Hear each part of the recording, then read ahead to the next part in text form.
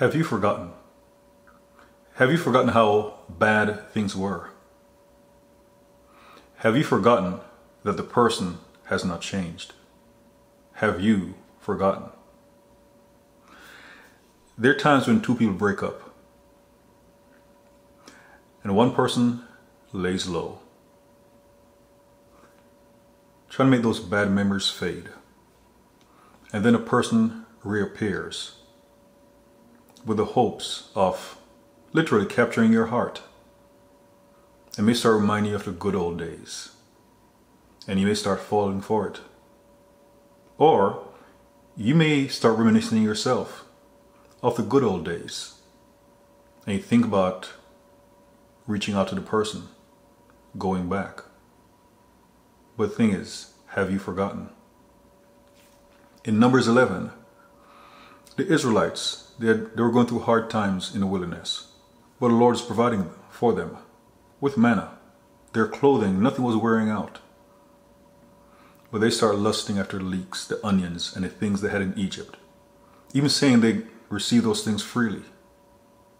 They had forgotten about the hard labor. They had forgotten about their pains, that they were crying out to the Lord to deliver them. They had forgotten. Prayerfully, you won't. And by the way, sometimes someone from your past will reach out to you. And you have to wonder, have you forgotten? If I look stupid to you, I am not. Maybe you're able to pull a fast one on me in the past. Maybe even several times. But now it ends.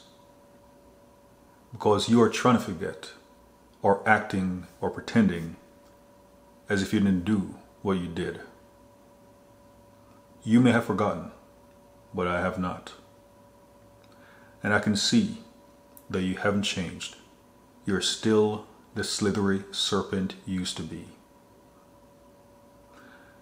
By all means, forgive.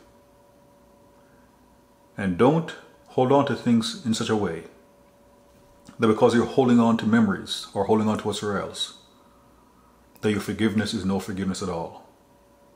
Forgive and let go.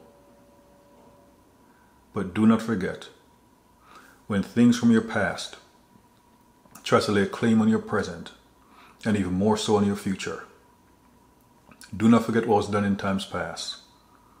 And if changes have not been made, there's a place and it's a person to which you cannot return. And that is something you should not forget. Go forth, be as gentle as dove, or doves, but as wise as serpents. Let no one deceive you. Let no one deceive you. God bless you, and Jesus the Christ is Lord.